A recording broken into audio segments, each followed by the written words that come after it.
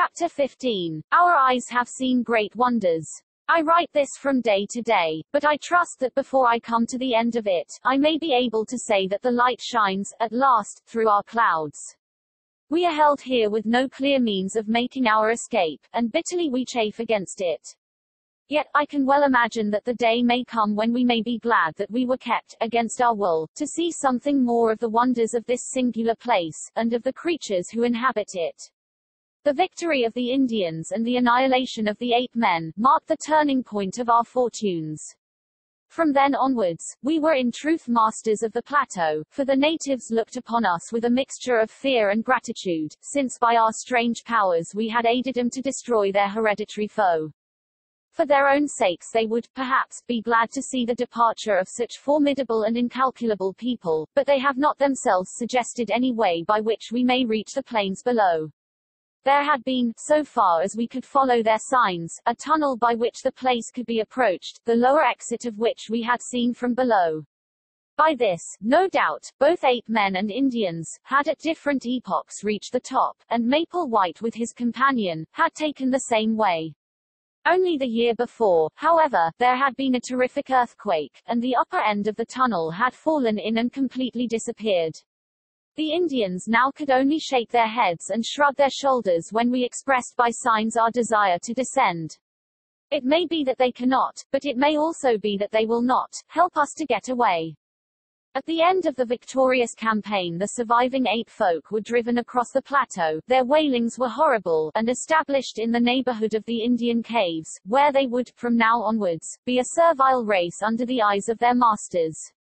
It was a rude, raw, primeval version of the Jews in Babylon or the Israelites in Egypt.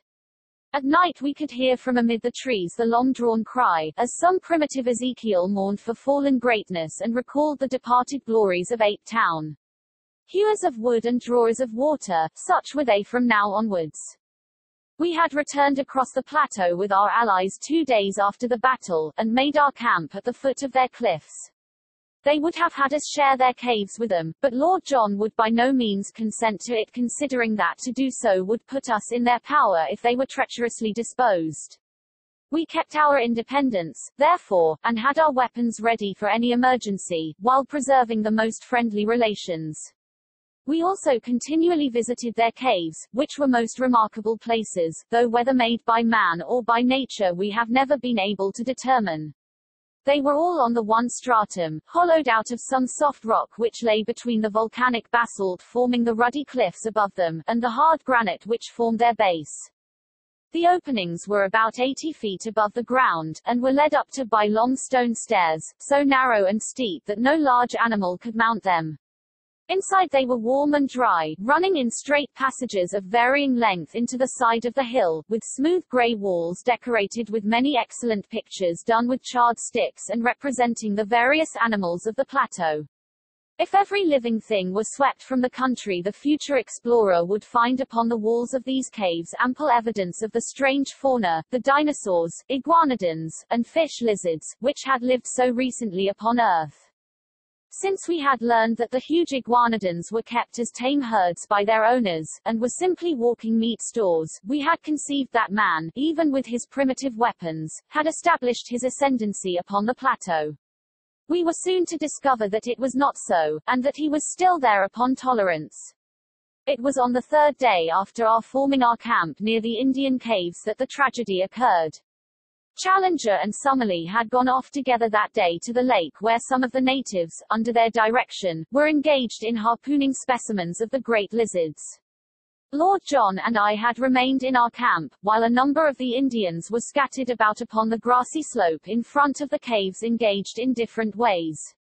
Suddenly there was a shrill cry of alarm, with the word, "Stoa," resounding from 100 tongues. From every side men, women, and children were rushing wildly for shelter, swarming up the staircases and into the caves in a mad stampede. Looking up, we could see them waving their arms from the rocks above and beckoning to us to join them in their refuge. We had both seized our magazine rifles and ran out to see what the danger could be. Suddenly from the near belt of trees there broke forth a group of 12 or 15 Indians, running for their lives, and at their very heels two of those frightful monsters which had disturbed our camp and pursued me upon my solitary journey. In shape they were like horrible toads, and moved in a succession of springs, but in size they were of an incredible bulk, larger than the largest elephant. We had never before seen him save at night, and indeed they are nocturnal animals save when disturbed in their lairs, as these had been. We now stood amazed at the sight, for the blotched and warty skins were of a curious fish-like iridescence, and the sunlight struck them with an ever-varying rainbow bloom as they moved. We had little time to watch them, however, for in an instant they had overtaken the fugitives and were making a dire slaughter among them. Their method was to fall forward with their full weight upon each in turn, leaving him crushed and mangled, to bound on after the others. The wretched Indians screamed with terror, but were helpless, run as they would, before the relentless purpose and horrible activity of these monstrous creatures. One after another they went down, and there were not half a dozen surviving by the time my companion and I could come to their help. But our aid was of little avail and only involved us in the same peril. At the range of a couple of 100 yards we emptied our magazines, firing bullet after bullet into the beasts, but with no more effect than if we were pelting them with pellets of paper. Their slow reptilian natures cared nothing for wounds, and the springs of their lives, with no special brain center but scattered throughout their spinal cords, could not be tapped by any modern weapons. The most that we could do was to check their progress by distracting their attention with the flash and roar of our guns, and so to give both the natives and ourselves time to reach the steps which led to safety. But where the conical explosive bullets of the 20th century were of no avail, the poisoned arrows of the natives, dipped in the juice of strophanthus and steeped afterwards in decayed carrion, could succeed. Such arrows were of little avail to the hunter who attacked the beast, because their action in that torpid circulation was slow, and before its powers failed it could certainly overtake and slay its assailant.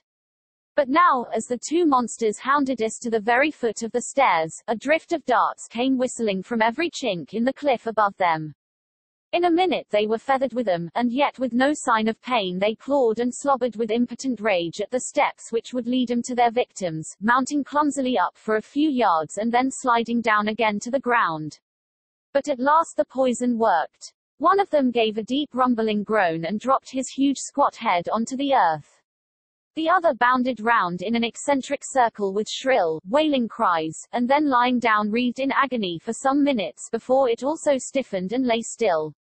With yells of triumph the Indians came flocking down from their caves and danced a frenzied dance of victory round the dead bodies, in mad joy that two more of the most dangerous of all their enemies had been slain. That night they cut up and removed the bodies, not to eat, for the poison was still active, but lest they should breed a pestilence. The great reptilian hearts, however, each as large as a cushion, still lay there, beating slowly and steadily, with a gentle rise and fall, in horrible independent life. It was only upon the third day that the ganglia ran down and the dreadful things were still. Some day, when I have a better desk than a meat tin and more helpful tools than a worn stub of pencil and a last, tattered notebook, I will write some fuller account of the Akala Indians, of our life amongst them, and of the glimpses which we had of the strange conditions of wondrous maple white land. Memory, at least, will never fail me, for so long as the breath of life is in me, every hour and every action of that period will stand out as hard and clear as do the first strange happenings of our childhood. No new impressions could efface those which are so deeply cut. When the time comes I will describe that wondrous moonlit night upon the Great Lake when a young ichthyosaurus, a strange creature, half seal, half fish, to look at, with bone-covered eyes on each side of his snout, and a third eye fixed upon the top of his head, was entangled in an Indian net, and nearly upset our canoe before we towed it ashore, the same night that a green water snake shot out from the rushes and carried off in its coils the steersman of Challenger's canoe. I will tell, too, of the great nocturnal white thing. To this day we do not know whether it was beast or reptile, which lived in a vile swamp to the east of the lake, and flitted about with a faint phosphorescent glimmer in the darkness. The Indians were so terrified at it that they would not go near the place, and, though we twice made expeditions and saw it each time, we could not make our way through the deep marsh in which it lived. I can only say that it seemed to be larger than a cow and had the strangest musky odor. I will tell also of the huge bird which chased Challenger to the shelter of the rocks one day, a great running bird, far taller than an ostrich, with a vulture-like neck and cruel head which made it a walking death. As Challenger climbed to safety, one dart of that savage curving beak shore off the heel of his boot, as if it had been cut with a chisel. This time at least modern weapons prevailed, and the great creature, 12 feet from head to foot, Ferorachus its name, according to our panting but exultant professor, went down before Lord Roxton's rifle in a flurry of waving feathers and kicking limbs, with two remorseless yellow eyes glaring up from the midst of it. May I live to see that flattened vicious skull in its own niche amid the trophies of the Albany.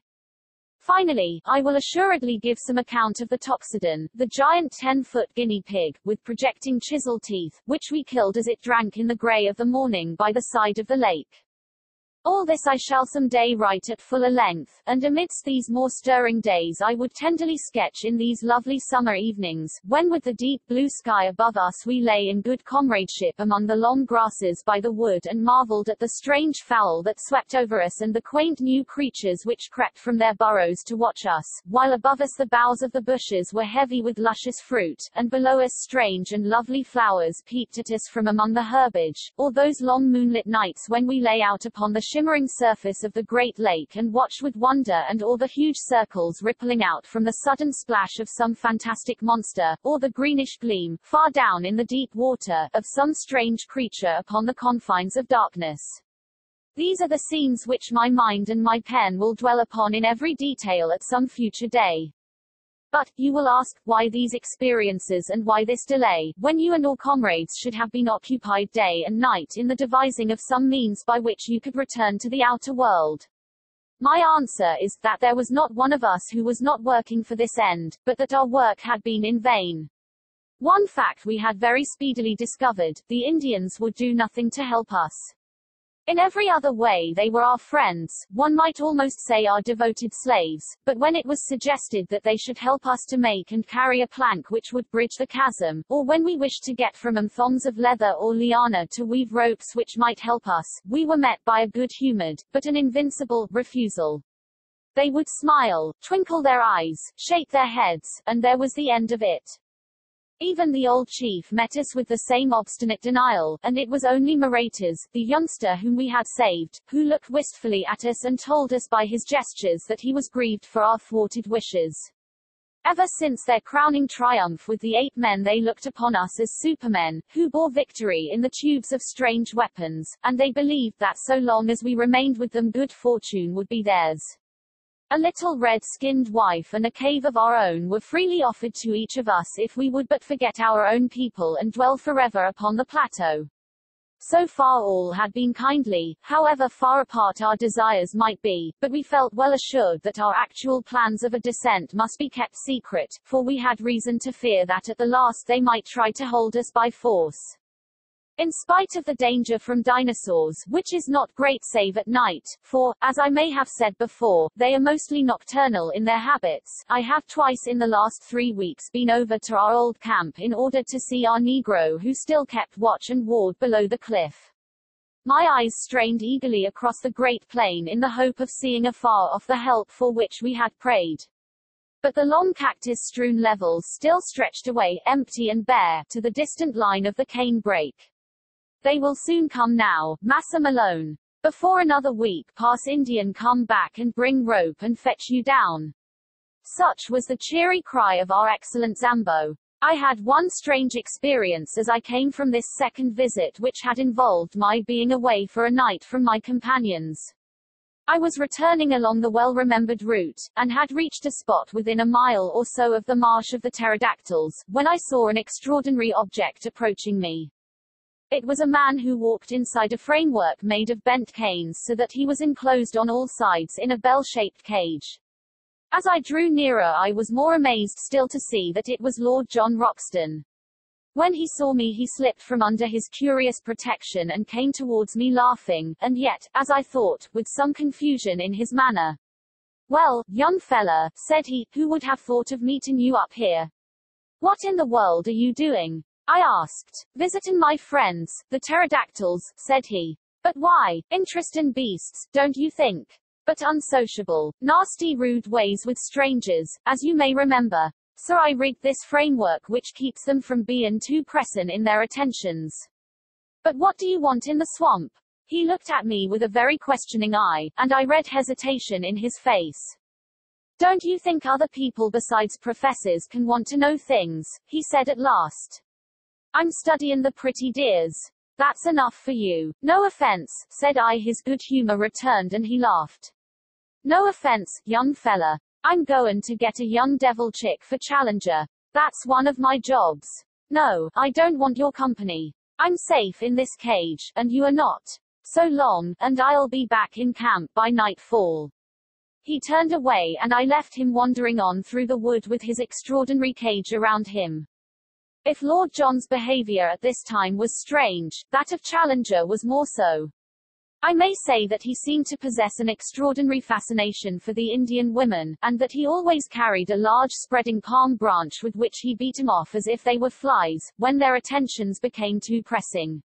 To see him walking like a comic opera sultan, with this badge of authority in his hand, his black beard bristling in front of him, his toes pointing at each step, and a train of wide-eyed Indian girls behind him, clad in their slender drapery of bark cloth, is one of the most grotesque of all the pictures which I will carry back with me. As to Summerlee, he was absorbed in the insect and bird life of the plateau, and spent his whole time, save that considerable portion which was devoted to abusing Challenger for not getting us out of our difficulties, in cleaning and mounting his specimens. Challenger had been in the habit of walking off by himself every morning and returning from time to time with looks of portentous solemnity, as one who bears the full weight of a great enterprise upon his shoulders. One day, palm branch in hand, and his crowd of adoring devotees behind him, he led us down to his hidden workshop and took us into the secret of his plans. The place was a small clearing in the center of a palm grove. In this was one of those boiling mud geysers which I have already described. Around its edge were scattered a number of leathern thongs cut from iguanodon hide, and a large collapsed membrane which proved to be the dried and scraped stomach of one of the great fish lizards from the lake. This huge sack had been sewn up at one end and only a small orifice left at the other. Into this opening several bamboo canes had been inserted, and the other ends of these canes were in contact with conical clay funnels which collected the gas bubbling up through the mud of the geyser. Soon the flaccid organ began to slowly expand and show such a tendency to upward movements that Challenger fastened the cords which held it to the trunks of the surrounding trees. In half an hour a good-sized gas bag had been formed, and the jerking and straining upon the thongs showed that it was capable of considerable lift. Challenger, like a glad father in the presence of his firstborn, stood smiling and stroking his beard, in silent, self-satisfied content as he gazed at the creation of his brain. It was Summerlee who first broke the silence. You don't mean us to go up in that thing, Challenger, said he, in an acid voice. I mean, my dear Summerlee, to give you such a demonstration of its powers that after seeing it you will, I am sure, have no hesitation in trusting yourself to it. You can put it right out of your head now, at once, said Summerlee with decision. Nothing on earth would induce me to commit such a folly. Lord John, I trust that you will not countenance such madness. Duped ingenious, I call it, said our peer. I'd like to see how it works. So you shall, said Challenger. For some days I have exerted my whole brain force upon the problem of how we shall descend from these cliffs. We have satisfied ourselves that we cannot climb down and that there is no tunnel.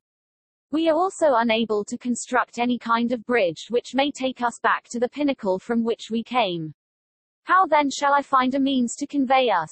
Some little time ago I had remarked to our young friend here that free hydrogen was evolved from the geyser. The idea of a balloon naturally followed. I was, I will admit, somewhat baffled by the difficulty of discovering an envelope to contain the gas, but the contemplation of the immense entrails of these reptiles supplied me with a solution to the problem.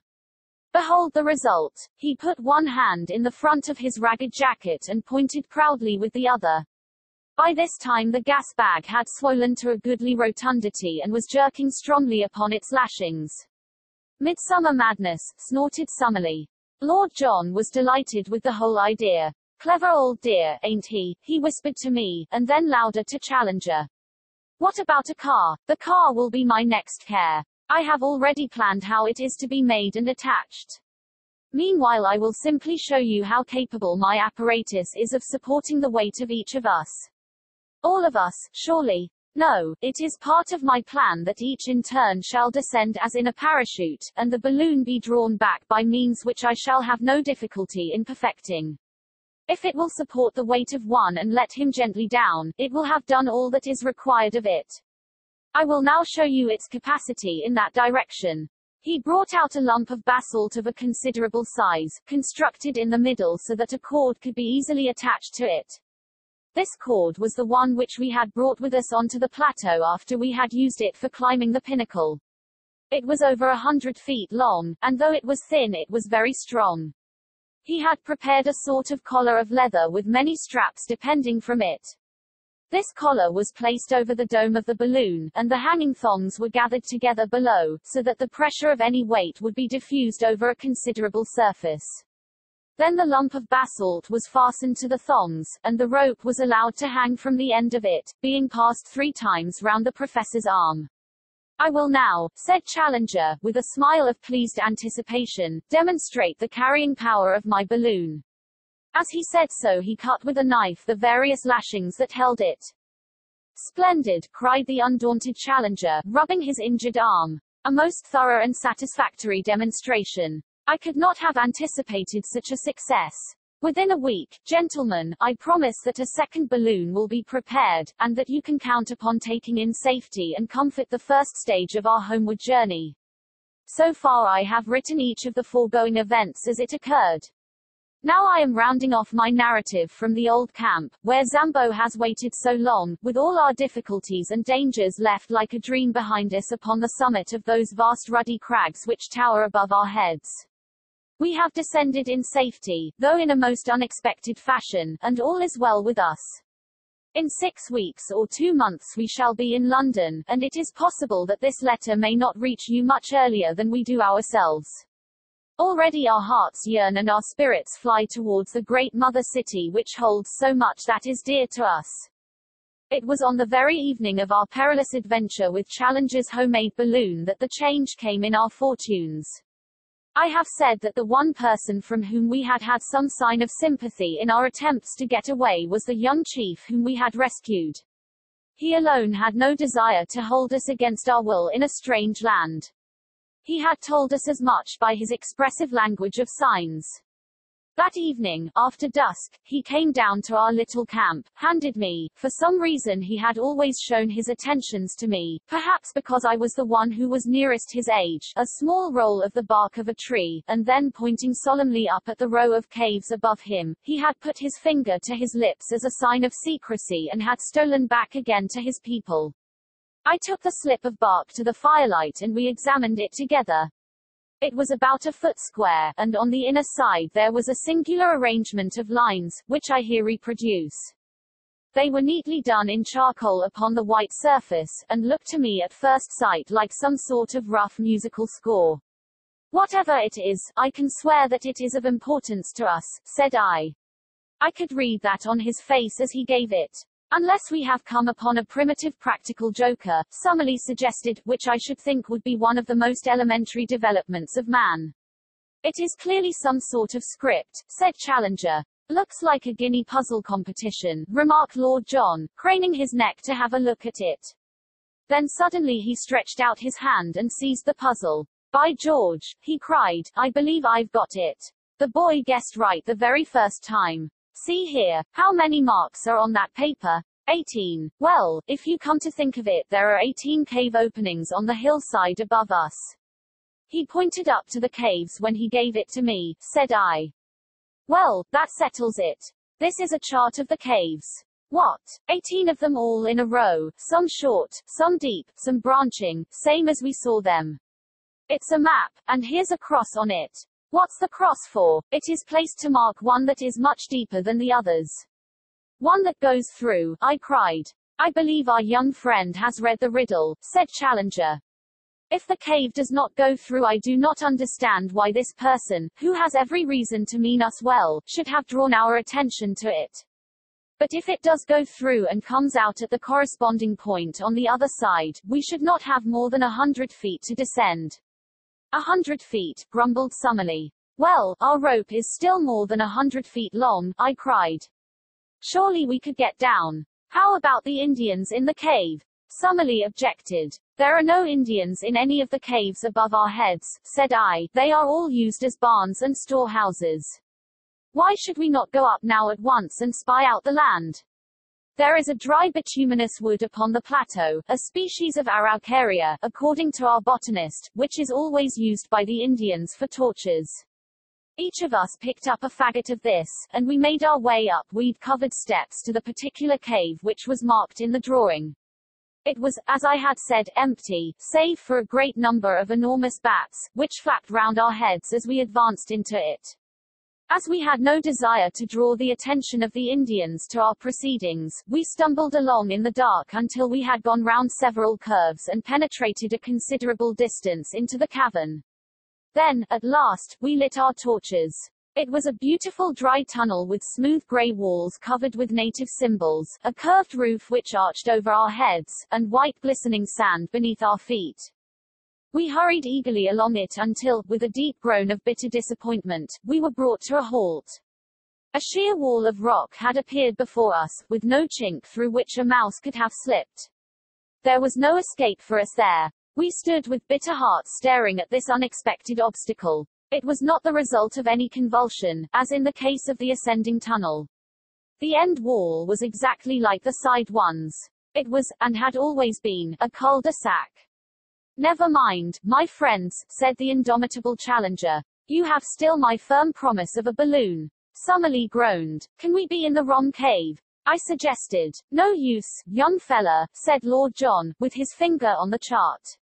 17 from the right and 2nd from the left. This is the cave sure enough. I looked at the mark to which his finger pointed, and I gave a sudden cry of joy. I believe I have it.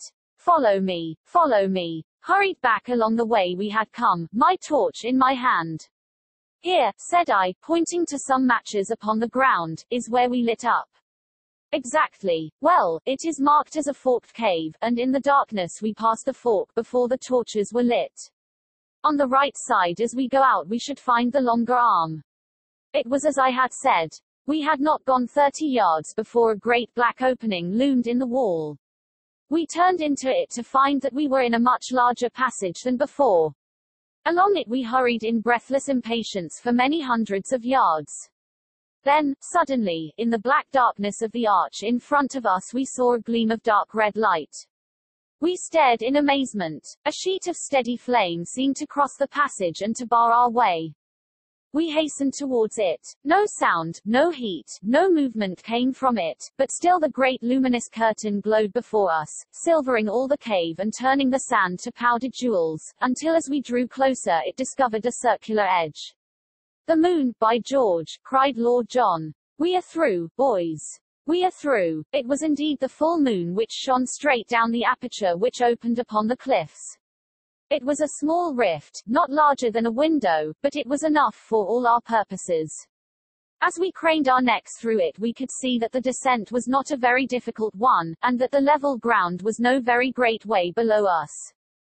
It was no wonder that from below we had not observed the place, as the cliffs curved overhead and an ascent at the spot would have seemed so impossible as to discourage close inspection.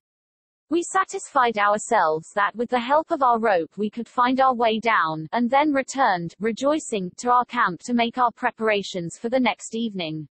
What we did we had to do quickly and secretly, since even at this last hour the Indians might hold us back. Our stores we would leave behind us, save only our guns and cartridges. But Challenger had some unwieldy stuff which he ardently desired to take with him, and one particular package, of which I may not speak, which gave us more labor than any. Slowly the day passed, but when the darkness fell we were ready for our departure. With much labor we got our things up the steps, and then, looking back, took one last long survey of that strange land, soon I fear to be vulgarized, the prey of hunter and prospector, but to each of us a dreamland of glamour and romance, a land where we had dared much, suffered much, and learned much, our land, as we shall ever fondly call it. Along upon our left the neighboring caves each threw out its ruddy cheery firelight into the gloom. From the slope below us rose the voices of the Indians as they laughed and sang. Beyond was the long sweep of the woods, and in the center, shimmering vaguely through the gloom, was the great lake, the mother of strange monsters. Even as we looked a high whickering cry, the call of some weird animal, rang clear out of the darkness. It was the very voice of Maple White Land bidding us goodbye. We turned and plunged into the cave which led to home. 2 hours later, our packages, and all we owned, were at the foot of the cliff. Save for Challenger's luggage we had never a difficulty. Leaving it all where we descended, we started at once for Zambo's camp.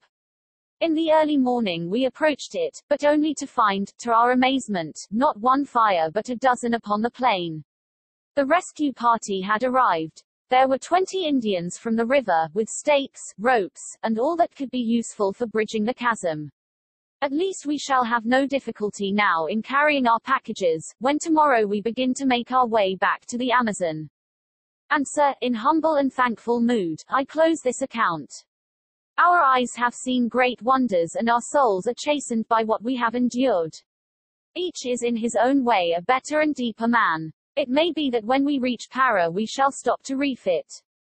If we do, this letter will be a mail ahead. If not, it will reach London on the very day that I do. In either case, my dear Mr. McArdle, I hope very soon to shake you by the hand.